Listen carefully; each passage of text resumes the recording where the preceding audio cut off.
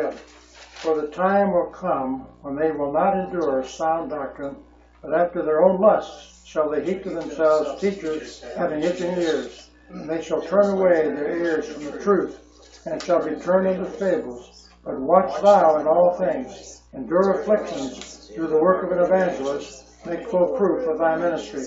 2 Timothy 4, 3-5. As we always do, the Bible's purpose, the preacher's purpose. First, the Bible's purpose. All Scripture, 2 Timothy 3, 16 and 17. All Scripture is given by inspiration of God, and is profitable for doctrine, for reproof, for correction, for instruction in righteousness, that the man of God may be perfect, truly furnished unto all good works. The preacher's purpose, 2 Timothy 4, 1 and 2. I charge thee therefore before God and the Lord Jesus Christ, who shall judge the quick and the dead at his appearing in his kingdom, preach the word, be instant in season, out of season, reprove, rebuke, exhort, with all long suffering and doctrine. That's what we seek to do here, is to preach the word. Remember in our Bible reading, Paul is writing to Pastor Timothy and the church of Ephesus. He says, watch thou in all things. And as a pastor, I watch. I look at the current things that are about. And I think we've got to watch things. A lot of people say, well, what are you watching for things? Because I'm commanded to watch as a preacher of the gospel and the things that are occurring.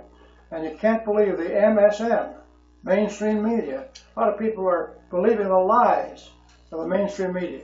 It's fake stream media is what it is, many of them. There are a few sources that give it to us straight. And so we try to warn people and watch as the Lord has commanded us. Let's begin by reading verse number 8 together. For we can do nothing against the truth, but for the truth. There are a number of verses on truth. Truth is found in the Word of God. In John 1:14, let's say that, we know that one. And the Word was made flesh and dwelt among us, and we beheld his glory, the glory as of the only begotten of the Father, full of grace and truth. And in 1 John 1:17, we know this one too. Let's say that one together. For the law was given by Moses, but grace and truth came by Jesus Christ. Truth came by the Lord Jesus. Then in John 4 and verse 24, we know that one. Let's say that one together. God is a spirit, and they that worship him must worship him in spirit and in truth. And then in John 8 verse 32, we know that one too. Let's say that one. And ye shall know the truth, and the truth shall make you free. If we have the right Bible, and we read the Bible, and we follow the Bible, the truth will make us free. If we don't have the right Bible, have the wrong Bible, we don't read the Bible, that truth will not make us free because we don't know the truth. We don't care about the truth. The Lord Jesus has given us the truth in his word. Then in John 8, verse 44, we know that one, let's say that one. Talking about the Pharisees. Ye are of your father, the devil, and the rest of your father ye will do. He was a murderer from the beginning, and abode not in the truth, because there is no truth in him.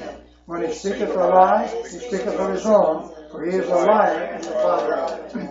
Satan and all of his tools lies, lies, and lies. He's a liar, he's the father of lies. Satanic lying, not truth. Then John 14:6, we know this one, let's say this one again. Jesus saith unto him, I am the way, the truth, and the life. No man cometh unto the Father but by me. Thomas wondered, how can we know the way? He said, I'm the way to heaven.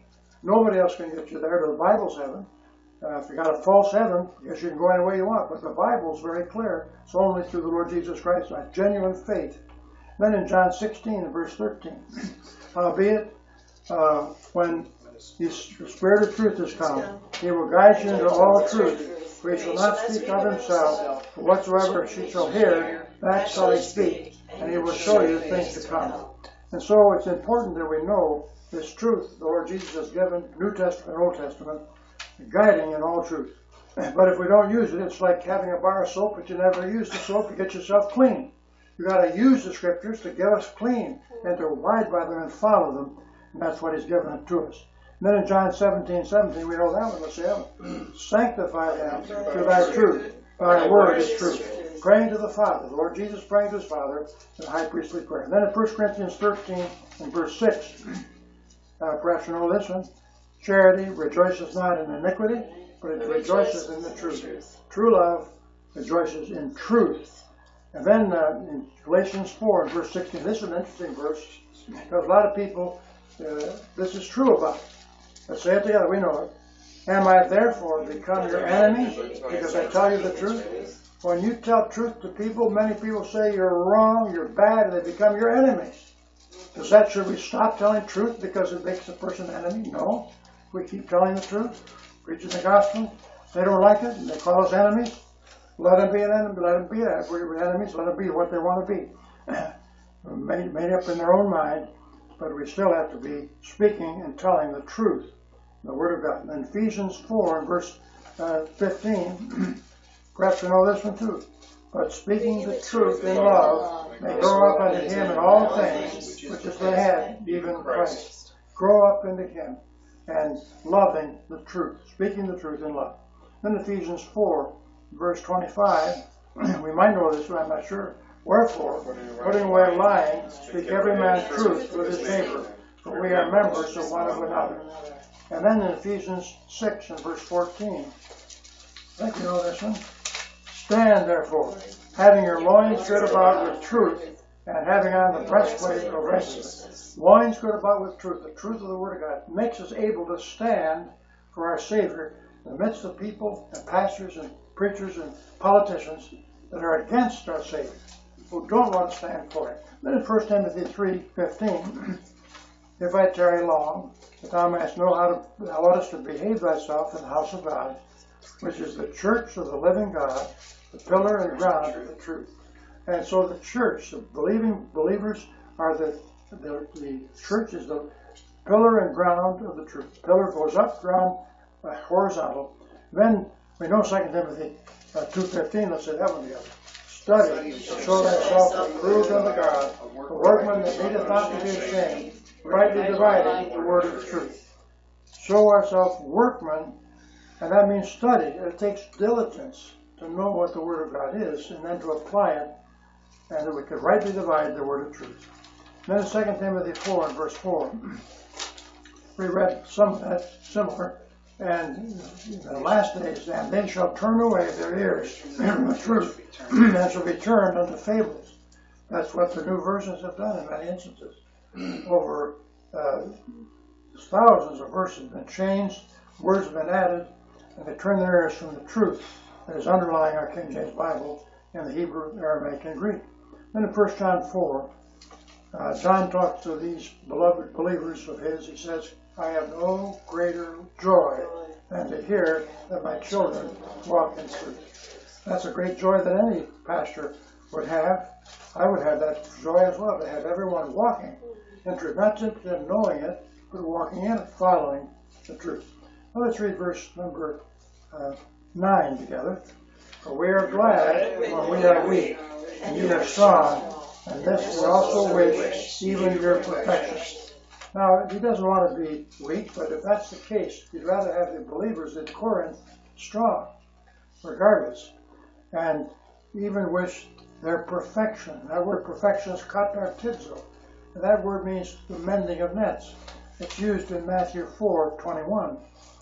Going from thence, they saw two brethren, James the son of Zebedee and John his brother, in the ship with Zebedee their father, mending their nets. That's this word here, mending, getting back to shape.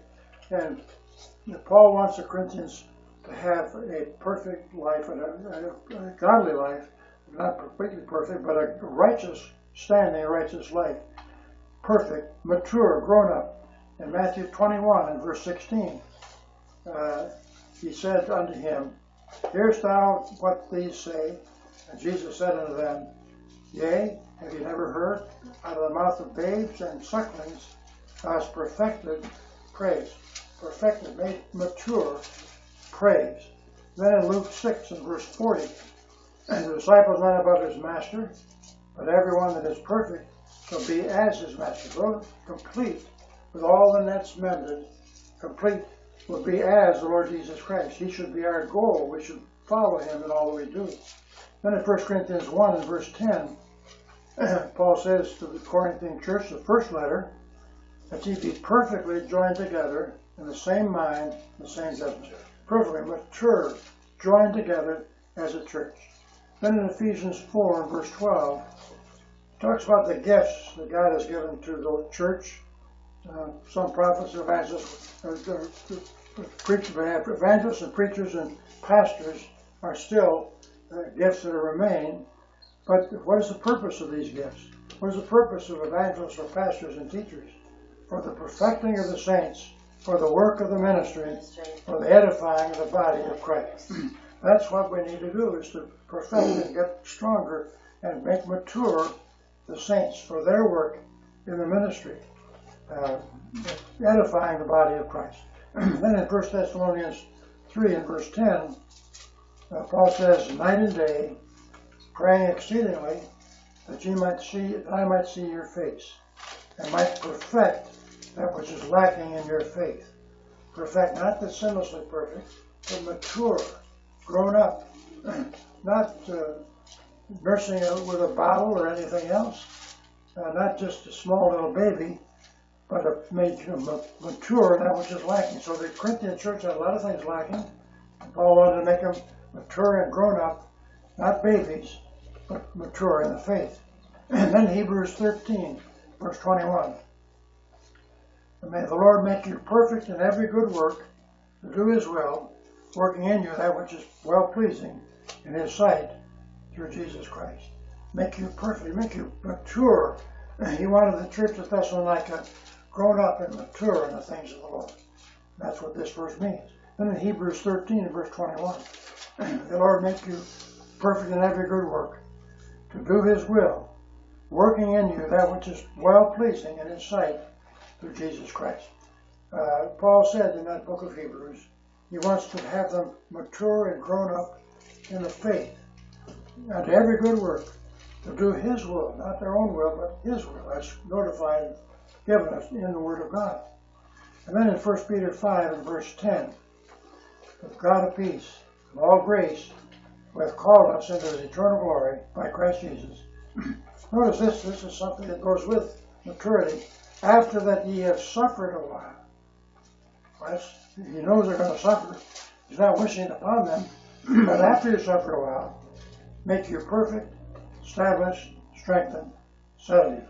After the suffering, make you more mature and grown up in the things of the Lord. That's what he's praying. Let's read verse number 10 together. Therefore I write these things, being absent, but being present, I should use sharpness, according to the power which the Lord hath given me, edification, and not to destruction. As far as the destruction, he didn't want to hurt them or destroy them.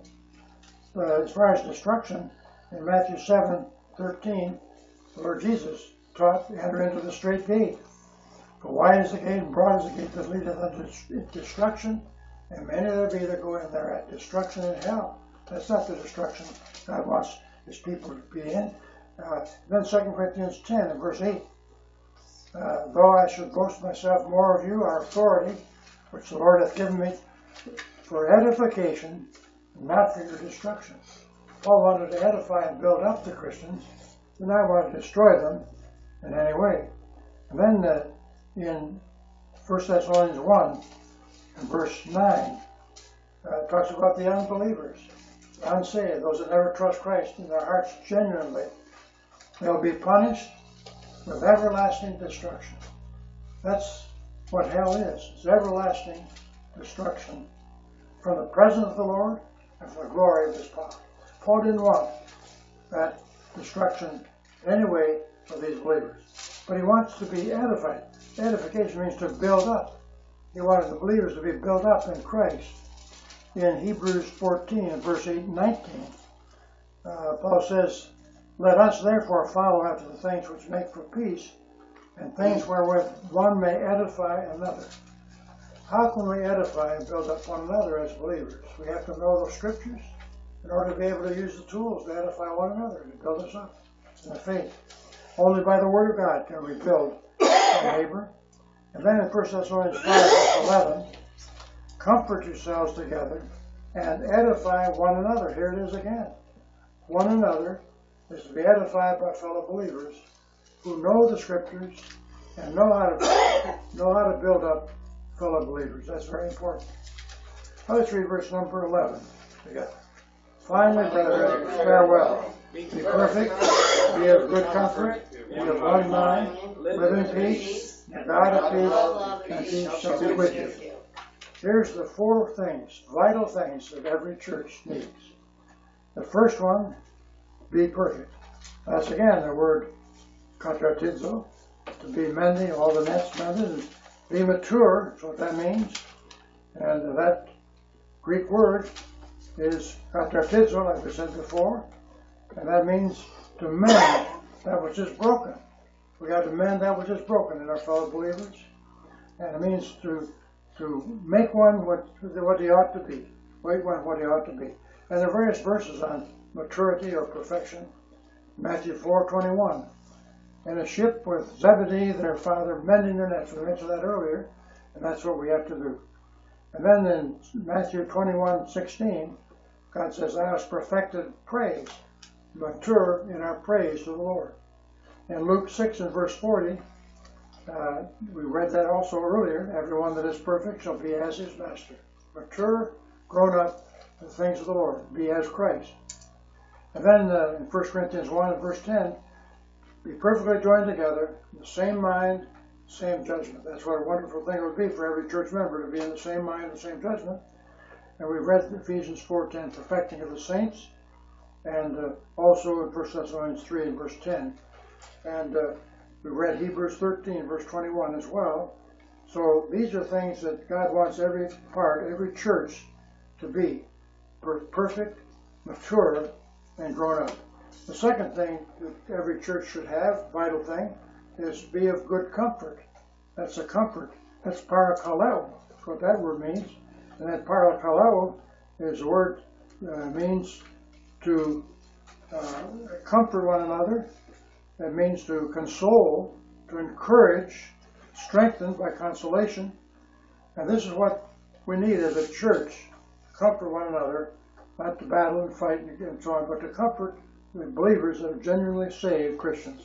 Some verses on that in Acts chapter 9 and verse 31, for example. Then had the churches rest throughout all Judea and Galilee and Samaria, and were edified, built up, and walking in the fear of the Lord and in the comfort of the Holy Ghost were multiplied. The Holy Spirit gives comfort to our souls, and we to comfort one another in our vital need of every church. And 2 Corinthians 1 and verse 3, blessed be God, the Father of our Lord Jesus Christ, the Father of mercies, and the God of all comfort. And we want to pray one for the other. He's the God of all comfort. He's the one that can comfort us. The Holy Spirit can comfort us. We should comfort one another in our church. And then in 2 Corinthians 1 and verse 4, talking about the Lord, who comforteth us in all our tribulation. We may know this, that we may be able to comfort them which are in any trouble, by the comfort with we ourselves are comforted of God. Russ and Ann Coot have requested prayer for Ann Coot's possible surgery. And that's possible to comfort one another is important. And the Word of God is a comfort, and God who comforteth us, and we'll be able to comfort them in any trouble. Very important. And then 2 Corinthians chapter 2 and verse 7. Likewise, you ought to rather to forgive him, this man that was sinful, and he repented, he came back to church. The 2 Corinthian church, they threw him out, but he came back, and comfort him, lest perhaps such a one should be swallowed up with overmuch sorrow. When we repent and change back and give up our evil, then we can be able to be restored and be comforted by the fellow believers. And then in 2 Corinthians 7 verse 6, nevertheless God, and we know this one, that comforteth those who are cast down, comforted us for the coming of Titus. He was glad that Titus came to comfort Paul. Paul the apostle, a great minister of the Lord, needed comfort as well, and Titus helped that comfort. And not by his coming only, but by the consolation wherewith he was comforted in you, the Corinthians, comforted Titus, and Titus comforted Paul. And when he told us of your earnest desire, your mourning, your fervent mind toward me, so that I rejoiced the more. So the Corinthians had comfort, comforted Titus, and comforted one another as well. Then in Ephesians 6 and verse 22, talking about Tychicus, friend of Paul's. He was in prison when he wrote this, in the Roman imprisonment. whom I have sent unto you, you Corinthians, for the same purpose, that ye might know of our affairs, that he might comfort your hearts. Comfort the hearts, not simply the body. You can comfort the pain of the body, but you still may have a bad need of comfort of the heart. Very important. Comfort your hearts. Tychicus was able to do that. Then in Colossians 2, in verse 2, that your hearts may be comforted. Here again, the heart's comforted, being knit together in love, and all the riches of the full assurance of understanding, the acknowledgement of the mystery of God in the Father and of Christ. Then Colossians 4, and verse 8, again, Tychicus was sent, but in Colossians 4, and verse 9, talks about with Onesimus, a faithful and beloved brother, who is one of you, there in Colossae, that they shall make known unto you all things which are done here in prison. He's in Colossians, he's in prison still. And they shall make known unto you all the things that are done. And Aristarchus, my fellow prisoner, saluteth you. And Marcus, sister son to Barnabas, touching whom you receive commandments, if he come unto you. And Justus, here's another one, called Jesus, called Justus, is another name for him, or of the circumcision. These only are my fellow workers unto the kingdom of God, which have been a comfort unto me. Paul thanks his fellow believers who comforted him, whether in prison or out of prison, and we can comfort one another. That's one of the vital needs of every local church. And then in 1 Thessalonians 3, verse 2, St. Timotheus, here's Timothy, our brother, a minister of God, and our fellow laborer in the gospel of Christ, to establish you and to comfort you concerning your faith. The Thessalonian church needed comfort, so Paul sent Timothy to comfort them concerning their faith. And then 1 Thessalonians 3 and verse 7, therefore, brethren, we were comforted over you in all our affliction and distress by your faith. The faith that the Thessalonian Christians had comforted Paul's heart by their faith. And then 1 Thessalonians 4 and verse 16. We know this one, let's say this together. For the Lord himself shall descend from heaven with a shout, with the voice of the archangel, and with the trump of God, and the dead in Christ shall rise first. Then we which are alive and remain shall be caught up together with them in the clouds to meet the Lord in the air, and so shall we ever be with the Lord. Wherefore comfort one another with these words. The comfort of the snatching away and the rapture of the genuine Christians to be go to heaven. And so many of us, when we lose our fellow believers in death, they're with the Lord. And these verses from 1 Thessalonians chapter 4 should comfort the believers about the rapture and about going home to be with Christ when that takes place. And then the third vital need of every church is to be of one mind. And that word is phroneo. That's the word is phroneo, be of one mind. And some of the main meanings of that word, let's see here. Phroneo is a word that means, see here. It's the word phroneo. Here's the meaning of it. To be of the same mind, to think the way that the others think, and to be unified in the doctrines of the faith, other things that we should have to be in the same mind as a local church. We have a doctrinal statement. I just heard the other day from a woman who was talking to me, just yesterday I believe, and she said when I went to this church right here close by in New Jersey, they had right in their doctrinal statement, we're going to use the King James Bible. But the preacher today, many preachers since, threw it out and used something else. This is a terrible thing. That's not being of one mind. And pastor after pastor, that happens. The church says this is what we use, and they throw it out and use something else. It's a strange thing. You'd think that pastors that come to a church that needs a pastor would be honest and not lie. And when they say, the deacons examine them, do you understand our doctrines? Yes. Do you believe our doctrines and our articles of faith? Yes. Do you believe our various things in the Constitution? Yes. And as soon as 6 months or a year, or 2 years goes by, they trash one after the beginning with the Bible. Not of one mind. We should be of one mind. In 1 Corinthians 1 and verse 10, I beseech you, brethren, by the name of the Lord Jesus, you all speak the same thing. That'd be great. And there be no divisions among you, that you be perfectly joined together in the same mind, in the same judgment. That's why we have our doctrinal statement. One of the people said, well, can I join your church? I said, sure.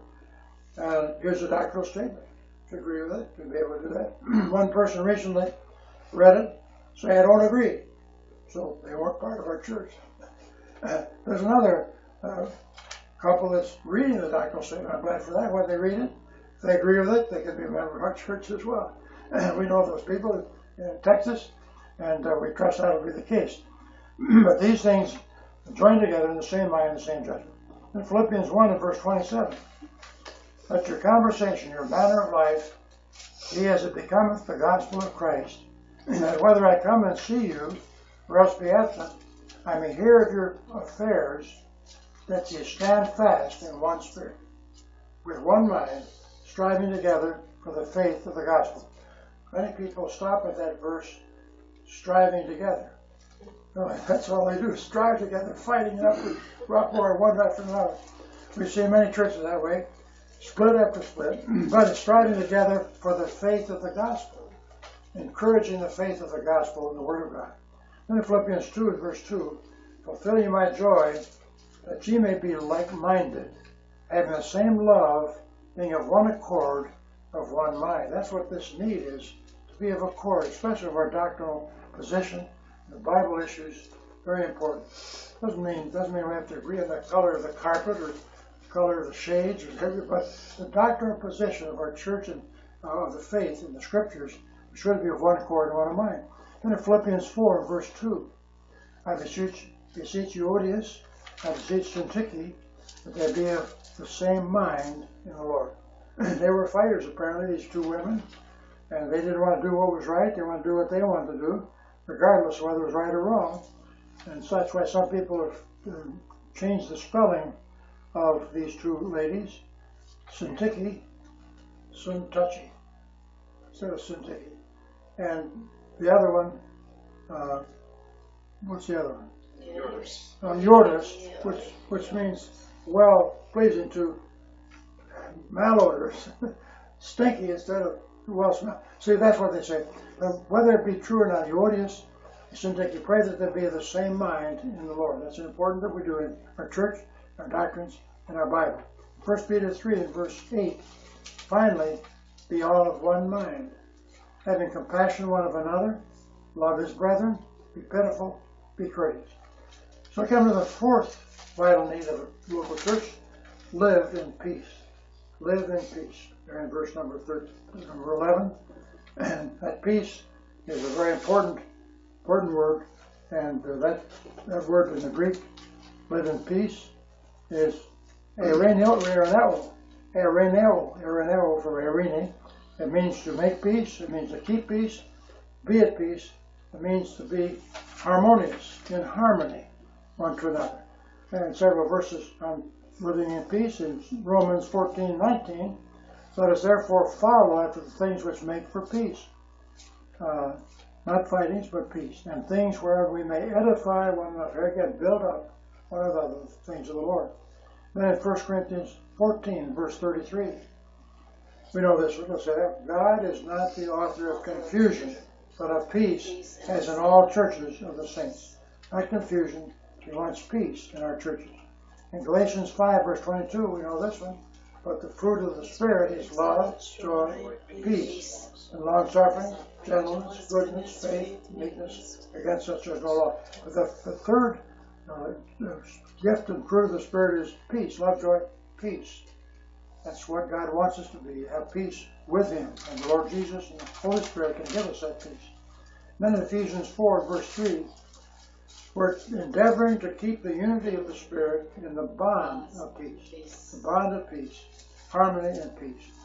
And then in Colossians 3 and verse 15, let the peace of God rule in your hearts, to the which also you are called in one body, and be thankful. Peace of God. Now God can give us peace.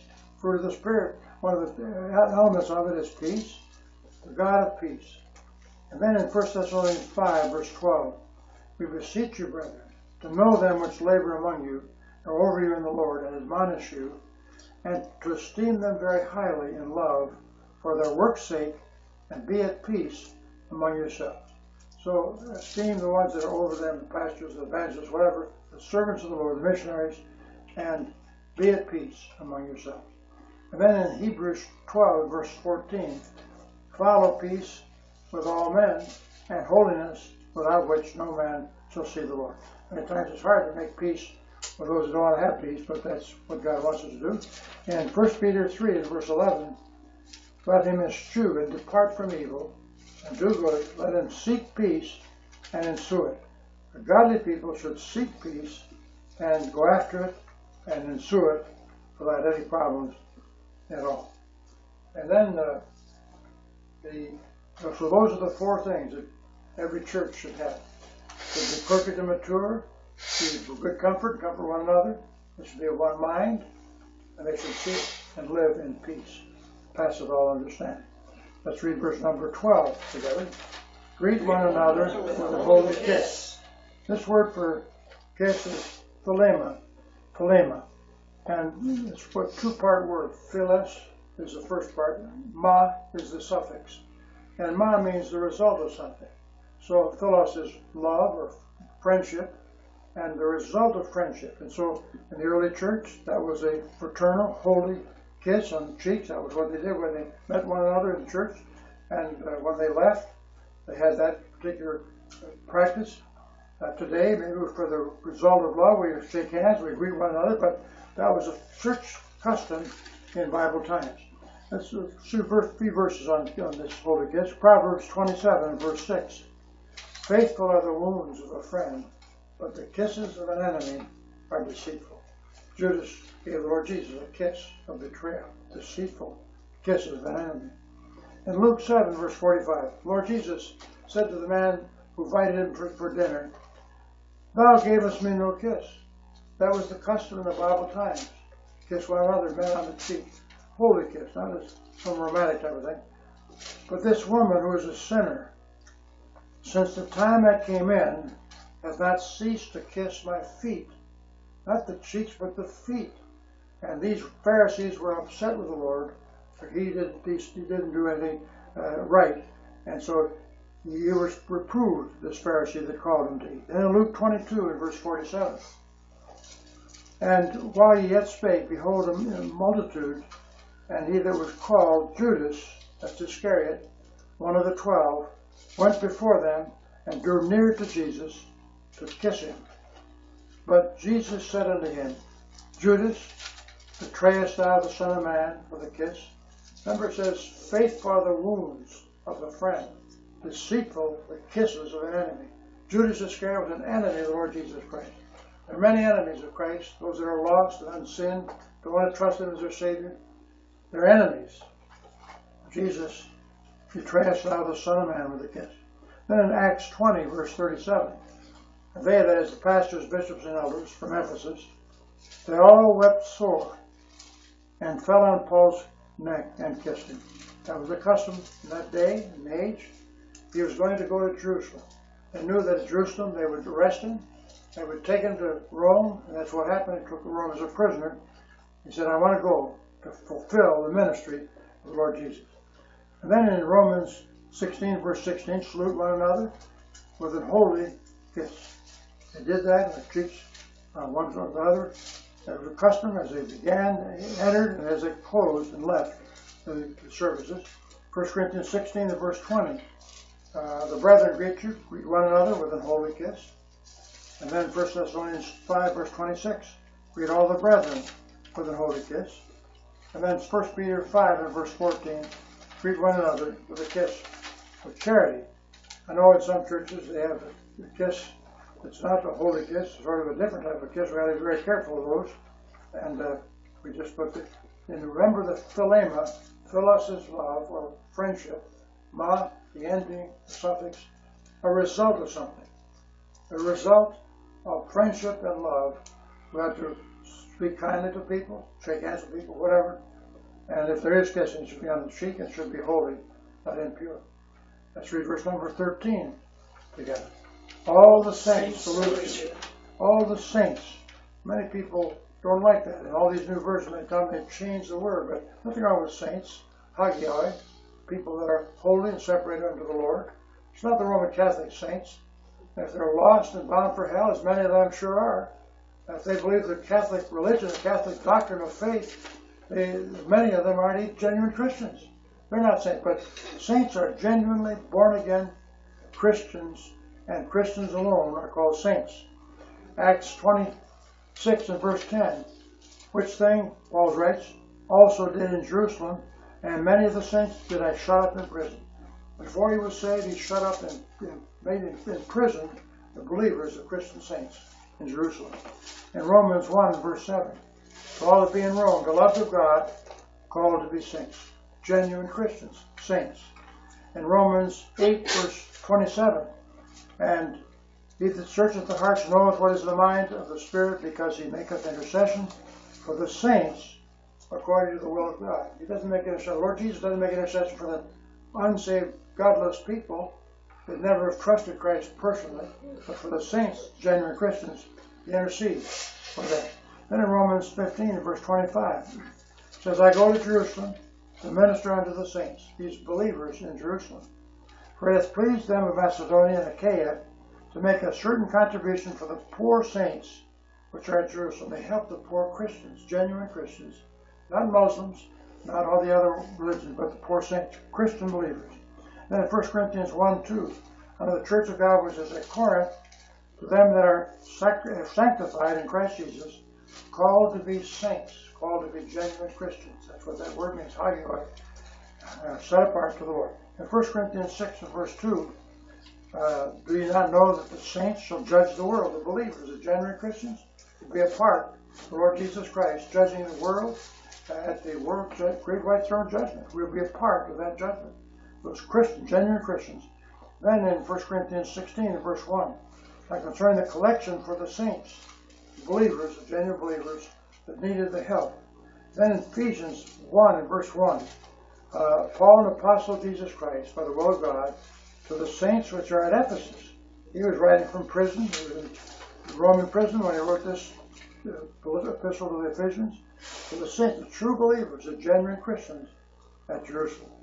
And then one final verse on the saints in Jude 1:3. It was needful for me to write unto you and exhort you that we should earnestly contend for the faith, and that's what we've got to do, which was once delivered unto the saints, unto the Christians. Earnestly contending for the faith, with an article, the doctrines of the Christian Word of God, the doctrines of the Word of God, the faith, we should earnestly contend for it. A lot of people say, well, you're contending for the faith, but you're a little bit contentious.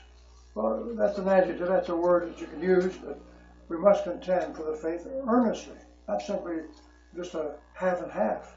The faith, the doctrines of the faith, everything's Scripture, we've got to contend for and earnestly contend for it. Let's read verse number 14 together. The grace of our Lord Jesus Christ and the love of God and the communion of the Holy Ghost be with you all. Amen. Paul is ending of this letter. He says, may the whole Trinity, Father, Son, and Holy Spirit, Lord Jesus, the love of God the Father, communion of the Holy Spirit be with you all. Amen. This is a wish that Paul has. Just give you a few verses on the word, the grace of Christ. The grace of the Lord Jesus Christ. Grace is giving us something we don't deserve. That may be with you all. Love of God, the communion of the Spirit. In Romans 16 and verse 20, the God of peace shall bruise Satan under your feet shortly. The grace of our Lord Jesus Christ be with you. Amen. As Paul ends the letters, many of his letters, the grace be with you. Grace of the Lord Jesus. Then in Romans 16, verse 24, that's near the end of the book. The grace of our Lord Jesus Christ be with you all. Amen. Again, God's grace. And 2 Corinthians 8 and 9, we know that. Let us say that one together. For ye know the grace of our Lord Jesus Christ, that though he was rich, yet for your sakes he became poor, that ye through his poverty might be rich. He left heaven, the riches of heaven, came to this earth, to the poverty of being perfect man as well as perfect God. And because for your sakes he became poor, that ye through his poverty might be rich, dying on the cross of Calvary for the sins of the world, in poverty, lost and hell-bound, might be rich in Christ. Then in Galatians 6 and verse 18, brethren, the grace of our Lord Jesus Christ be with your spirit. Amen. Ending Galatians are the grace of God. Then in Philippians 4, again ending the chapter of Philippians, the last chapter of the book, the grace of our Lord Jesus Christ be with you all. Amen. God's grace. And then in 1 Thessalonians 5, verse 28, again, the last chapter, the grace of our Lord Jesus Christ be with you. Amen. And then in 2 Thessalonians 3:18, the last part of that book, the grace of our Lord Jesus Christ be with you all. Amen. And in Philemon 25, the last part of that book, the grace of our Lord Jesus Christ be with your spirit. Amen. And finally, Revelation 22:21, the grace of our Lord Jesus Christ be with you all. Amen. God's grace, giving us something that we don't deserve. May we be gracious to fellow believers, and that's what we've got to do. The Lord Jesus gave us all these things so that we could know what was His will for our lives. And so this concludes 2 Corinthians. Lord willing, we'll take up the book of Galatians, the first half, next Lord's Day. But these four vital needs, that we would be perfect and mature as a Christian group, built up in the faith, knowing the Word of God, mature. And then the second thing is a very vital need, to be of good comfort, comforting our hearts by the Word of God, comforting others or in our church who need the comfort, very vital for a good Bible-believing church. And a third vital need, be of one mind, a unity on the faith and our doctrinal position of our church, and our practices, one mind, instead of double-minded or triple-minded or quadruple-minded or all these other minds, of one mind, and united in the things of our doctrines, the things we believe.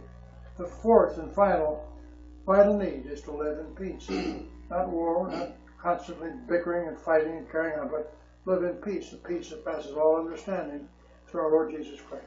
These things are vital. We trust that our church will continue to take care of all these four things and be upstanding in all four of them, vital needs. Not only those that attend our local church, but those who are listening on the internet. We have about 25 families that are with us, listening to us every single Sunday and Thursday, many of them also. And we hope that they will be living in peace and having all these things together for the Lord Jesus Christ. We're glad for that. We welcome them as well as the ones that are here. Let's close in a word of prayer.